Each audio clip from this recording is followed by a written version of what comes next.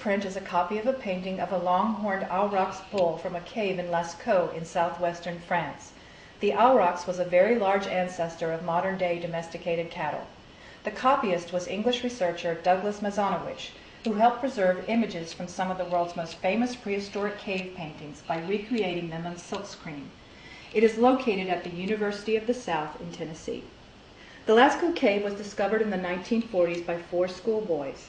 The cave art is from the Old Stone Age, the Paleolithic period, when humans were primarily nomadic hunters. Some of the bulls depicted in the cave are actual size. One is even larger, at 17 feet wide. In total, there are 2,000 figurative pictures, as well as many abstract images and symbols. Some scientists believe that the caves were a prehistoric planetarium where the stars were first charted. The cave walls were painted using local materials, such as iron-rich clay ochre, manganese dioxide, and charcoal. This is a portrait. It is an oil painting on canvas by the Spanish artist Francisco de Goya y Lucientes, usually known simply as Goya. It was painted in 1788 or possibly a few years later, and the title is the name of the subject, Manuel Osorio Manrique de Zúñiga.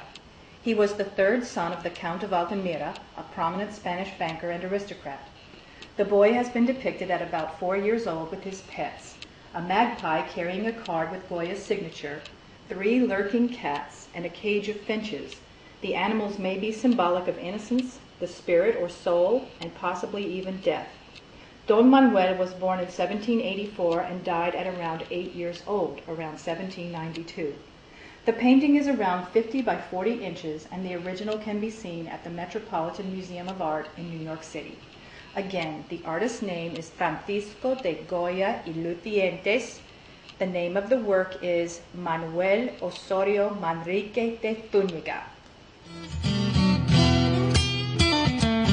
Young tiger playing with its mother is by the French romantic painter Eugène Delacroix. Painted in 1830–31 with oil on canvas, it measures 52 by 76 inches and is located in the Louvre.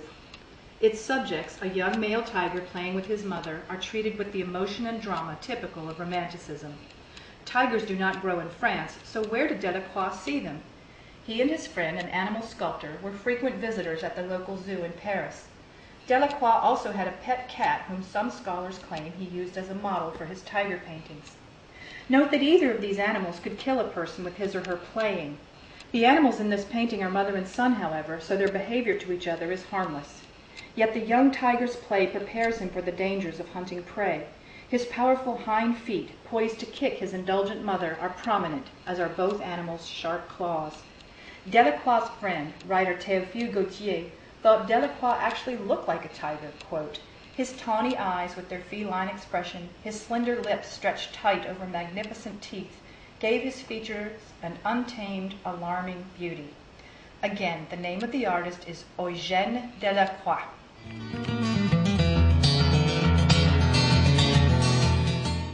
This work by American artist Mary Cassatt is entitled Woman with Dog and was painted 1883 to 1885 with oil on canvas.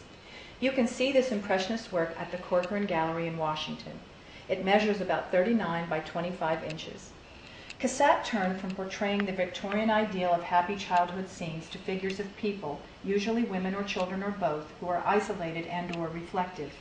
American society in particular regarded her as radical because she also rejected traditional standards of beauty, preferring instead to depict her subjects with their actual features, not idealized ones. The woman or girl depicted is named Susan. She's a cousin of Cassatt's maid and reminded her of her sister Lydia. The dog belongs to Cassatt. It is a Brussels Griffon, a small breed which loves to snuggle. Susan looks to the side, which is typical of Mary Cassatt's portraits. She is seated on Cassatt's balcony in Paris, comfortable in her space, absent-mindedly stroking the dog's fur, lost in her thoughts.